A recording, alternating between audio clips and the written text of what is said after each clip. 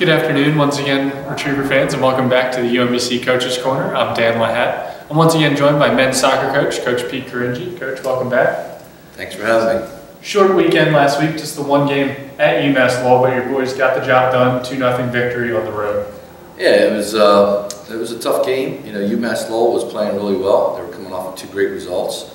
And anytime you play on the road in this league, it's a tough match. So I was just happy to get out of there with a win. Now you get back home, wrap up the regular season at home. You already know you have a first round bye, but still that #1 seed on the line with a win.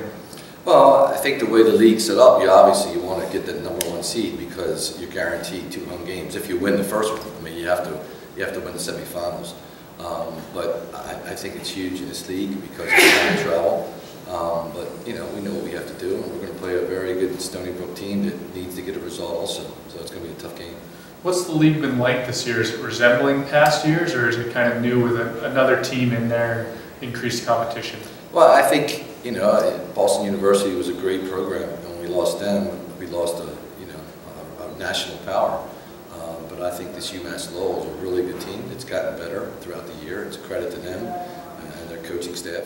Well, good luck on Wednesday night against Stony Brook, and hopefully we're talking about that first round bye and then preparing for your semifinals after that. I appreciate it. So, once again, the Retrievers at home Wednesday night against Stony Brook at Retriever Soccer Park. Kickoff is scheduled for 7 p.m. For the Coach's Corner, I'm Dan Lahat.